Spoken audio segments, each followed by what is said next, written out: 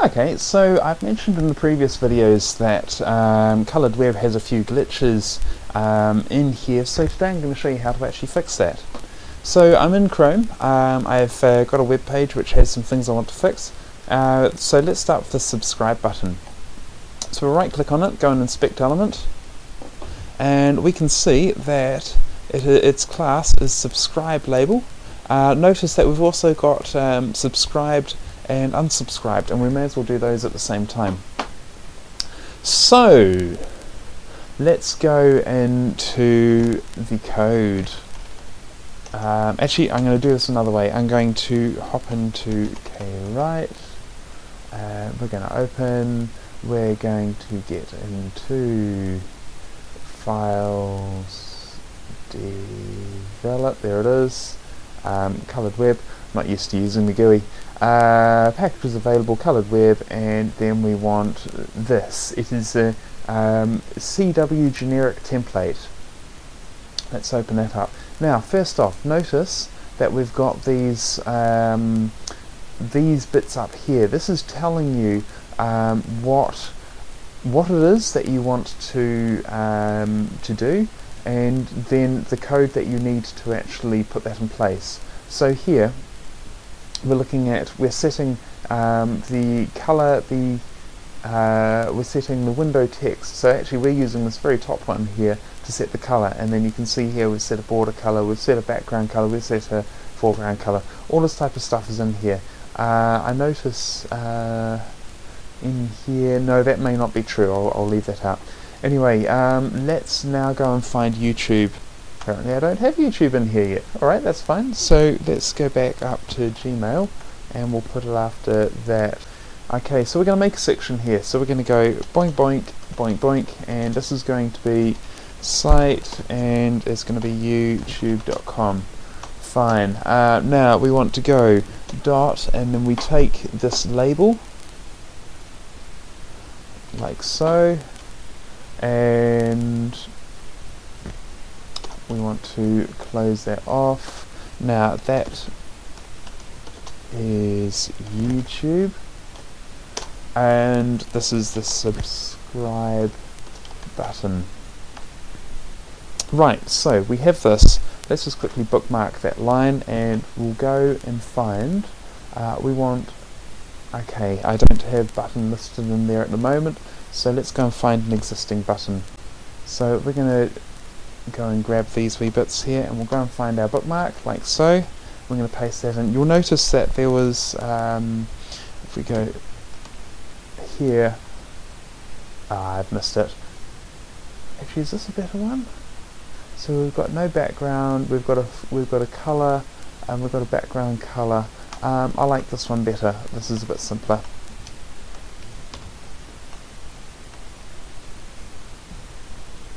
We may end up adding a border color in there later on. Okay, so we've got there that. Let's see if that works. So we're just going to grab this again, and away we go. Okay, so you see there that we're not quite there yet. So I reckon if we go and grab this one here, this is going to be a pretty good start. So that is also a class, YouTube button wrapper, and once again we're going to grab these wee bits here. We're going to save that, and then we'll do the same thing again. And that did not work. So let's just quickly hop into this one here. We'll go to this one here, and let's find out where it got it from. Gotcha. So that's coming from this one here. Okay, so we're going to grab that. So the way we do that, we'll now come into here, and I'm not an expert in CSS. There is almost certainly a better way of doing this. If you know it, please let me know in the comments. Alright, and now we'll go and try that again. Yay! And now notice that we need to set a border color. So I'm going to use the window text. Hopefully in the near future I'm going to have some better definitions in place, so we don't have to abuse the existing ones like this. And now we need to make it important, and we're going to set that. Yay! Okay, so now we can actually go and take the subscribe label, and we'll make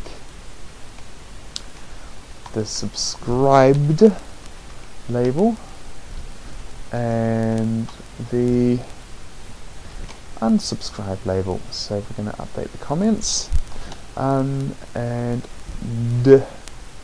so we're now going here and to here, and now if we go to here, we should now be able to go over to this tab,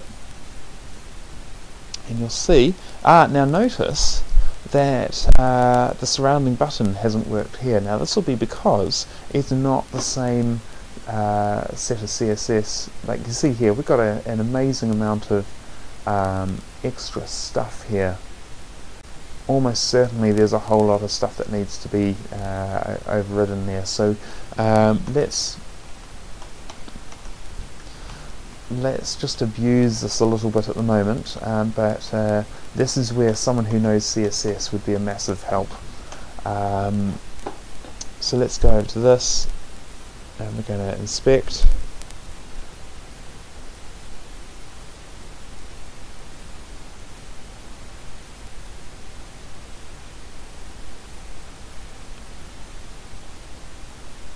I reckon there is a good place to start. Okay, let's try that. I would say that is not a success. Okay, so let's take all of this out. Let's try this one.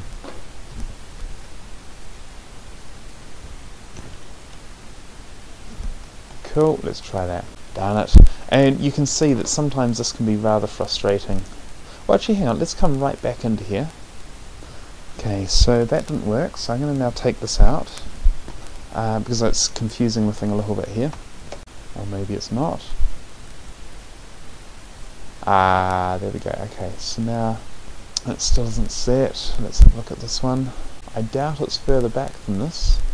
No, we're definitely not going further in there, so let's come back to this one. I don't think this is it. Oh! Okay, no, that's a colour and not a background colour. An image. That could well be our culprit.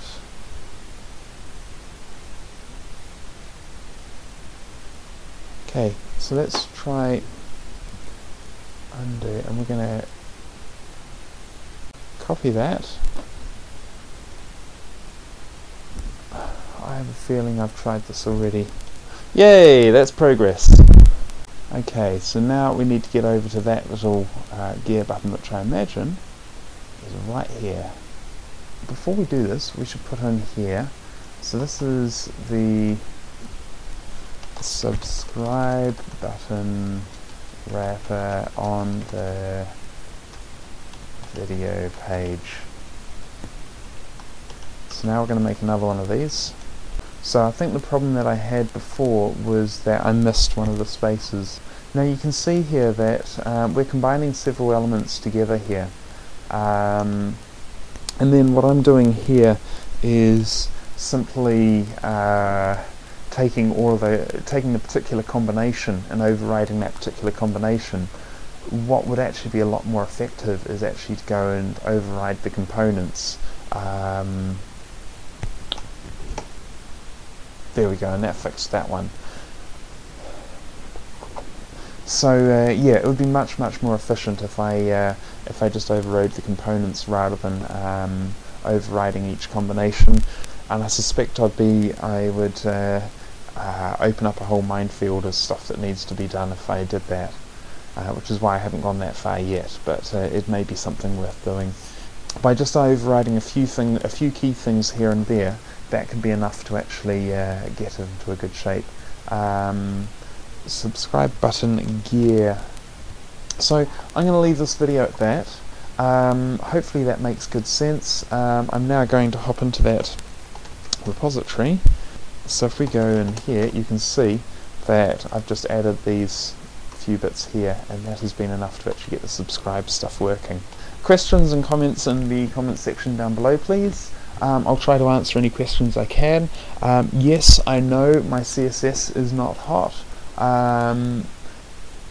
I'm particularly interested if you know of standards which my project can be adhering to, which will help website designers to make their stuff compatible with ColouredWeb. That would be really helpful.